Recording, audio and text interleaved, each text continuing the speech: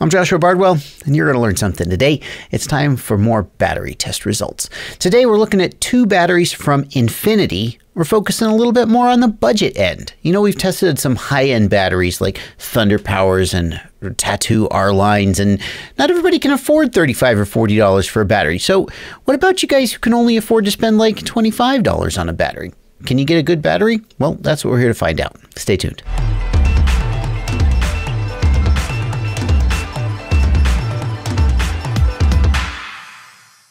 Today we're looking at two batteries from Infinity, the Infinity Race Spec 1395C and the Infinity RS Force 1500, it's like 110C I think it is. And Infinity has always had a great reputation for making good performing batteries at a decent price, good balance of quality and performance. How well do they perform? Well, that's what we're here to see.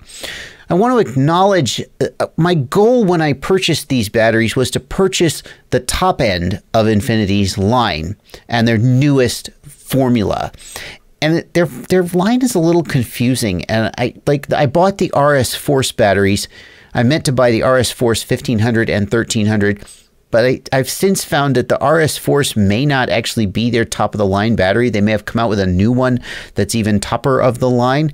And also, the company that I ordered them from, they were out of stock on the 1300s, so they subbed the regular Race Spec 1300s.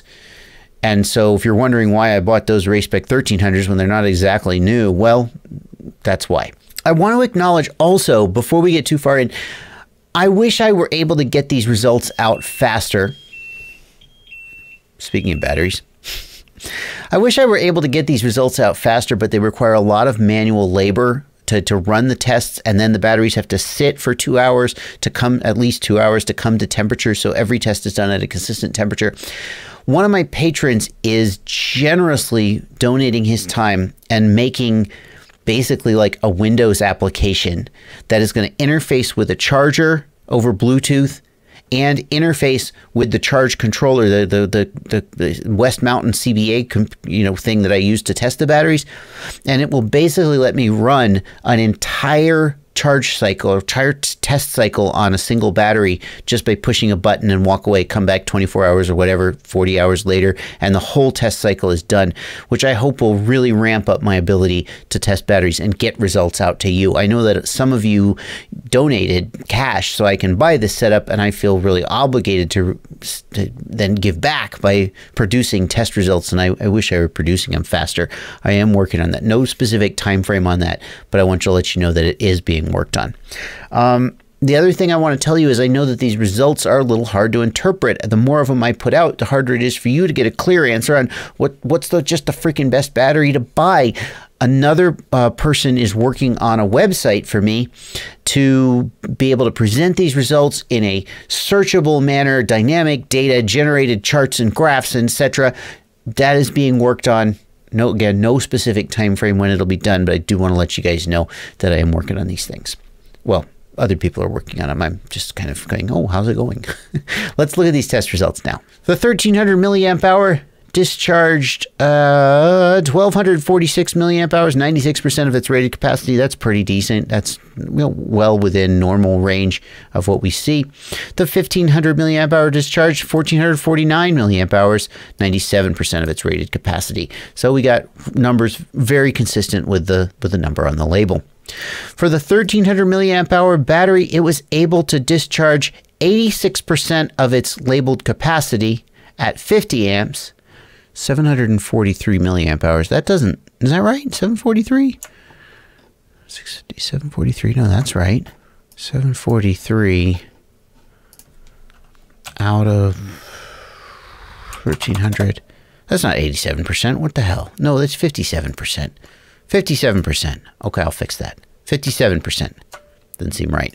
The 1500 milliamp hour pack has a higher C rating and it's a larger pack, so we would certainly expect it to discharge at a higher amp rate. But you might be surprised to find that it also is rated a 50 amp pack. So is it equivalent to the 1300 milliamp hour? No, because we can see that at 50 amps, it discharged 1046 milliamp hours, 70% of its labeled capacity. So although these batteries both fell into the 50 amp bin, this one is much, much higher in the bin. At 50 amps, it will discharge much longer and much more amps, milliamp hours rather. And at 60 amps, it very nearly, this battery was almost a 60 amp rated battery. It just didn't quite make the grade. So it was 48% of its labeled capacity. If it had done 50 or 51%, if it had just gotten a few more milliamp hours out, it would have been a 60 amp battery. So this is very, very nearly a 60 amp battery. This is solidly a 50 amp battery by my rating. In the pulse discharge test, the 1300 did 3 pulses at 70 amps and not even 1 pulse at 80 amps. And the 1500 battery did 5 pulses at 70 amps and 3 pulses at 80 amps. So that makes it an 80 amp battery in the pulse discharge. This one is a 70 amp battery by my rating in the pulse discharge. Now let's look at these two 1300 milliamp hour batteries and see which one is better.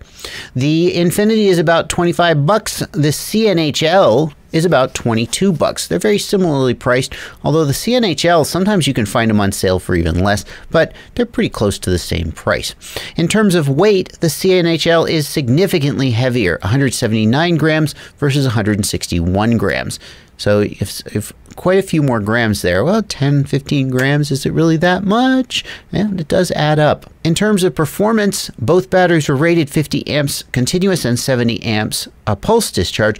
But if we look at the capacity, we can see that the CNHL had a lot more capacity and is probably just a bigger battery all around, making up, meaning that that additional weight isn't going for nothing. In the constant current test at 50 amps, the CNHL discharged 851 milliamp hours compared to 743 milliamp hours for the Infinity. That's pretty close. It's a 100 milliamp hour difference, but it's pretty close.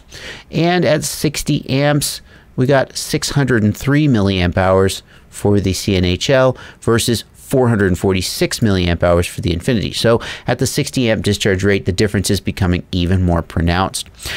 I think we can say that the CNHL is probably the better battery. It's a few bucks cheaper, and it performs a little bit better in both the pulsed and the continuous discharge test, although it is a few grams heavier. Well, more than a few grams. It's almost 20, 160, 71, 81. It's almost 20 grams heavier, which is pretty significant, but you're certainly getting something for that 20 grams, and you save $3. So how about the 1500s?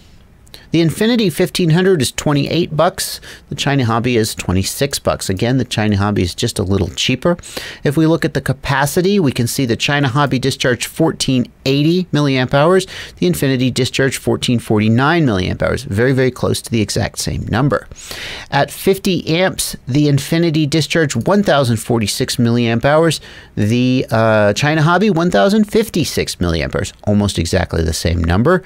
At 60 amps, 724 for the Infinity and 758 for the China Hobby. Wow, these are very similar. So, now what about 70 amps? We got 5 5-second pulses, 5 5-second pulses. These are almost the exact same battery, except that the China Hobby is almost 71, 81, 91. Wow, it's 23 grams heavier. So, in this case, I would say I would definitely pay the $2 extra for the RS Force.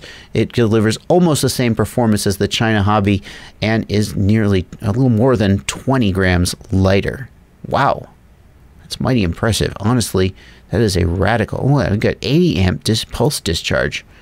Oh yeah, wow, the China Hobby just barely didn't make 80. Wow, so it even won on the pulse discharge. Okay, Infinity 1500 RS Force beats the China Hobby every which way. One more thing I want to look at real quick before we close up is I want to compare the Infinity 1500 RS Force, which is a $28 battery, with one of the best batteries I've tested, the Tattoo R-Line 1550, which is a $38 battery. So it's $10 more, which really adds up if you're buying 5 or 10 batteries for a day of flying. And percentage-wise, of course, it's a lot more as well. The R-Line won. It definitely won. So we can see it discharged 1582 milliamp hour compared to 1449. And it succeeded at 60 amps discharge. At 60 amps, it delivered 952 milliamp hours compared to 724 milliamp hours for the Infinity. And the R-Line completed 4 5-second pulses at 80 amps, whereas the Infinity completed only 3 5-second pulses at 80 amps. So the R-Line won. But the R-Line is 195 grams. It is 10, 95, 71, 81, 91. Oh my gosh, it's like 24 grams. But the R-Line is 24 grams heavier than the Infinity. And it's $10 more, as you saw there. So you definitely get more performance when going with these high-priced batteries. What about the Thunder Power? The Thunder Power is lighter. The Thunder Power 1500 or 1600 milliamp hour is 179 grams, still 8 grams heavier than the Infinity, and it is $45, way more expensive. How did it do? Continuous discharge, 50 amps or less. At 50 amps, it discharged 968 milliamp hours compared to 1046 milliamp hours. Oh my gosh, 60 amps, 50 amps. Wow, the Infinity beat it. Pulse discharge 70 amps or less, 4 5-second pulses, 80 amps, 3. So the Infinity at $28 appears to have handily beat the Thunder Power Adrenaline on every metric in terms of weight, in terms of price, and in terms of performance. So I guess the takeaway is this is a pretty good battery for the money. Not quite as good as some high-end batteries, but better than others. Before anybody sues me, please remember my disclaimer. These test results only apply to the actual batteries that I tested. They probably don't mean anything. Look, all this stuff, just don't sue me. Nobody sue me, okay? Thanks. And that's going to do it. That's going to do it for these test results. I hope that soon I'll be able to announce that there's a website where you can go dig through this data on your own and you don't have to wait for me to read it off. But until that time comes, I will definitely try to share with you guys the comparisons that I think are most relevant.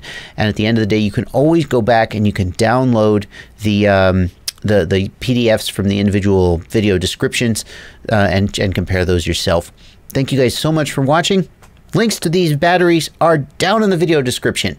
And if you appreciate the work that I'm doing, then I certainly would appreciate it if you would use the affiliate links down below to purchase these batteries or anything. You don't have to buy the product. When you use an affiliate link, you don't have to buy the product that is being linked to. You can buy anything. Just click that link before you make any purchase from an affiliated vendor, and it'll help me out a little bit with paying the rent.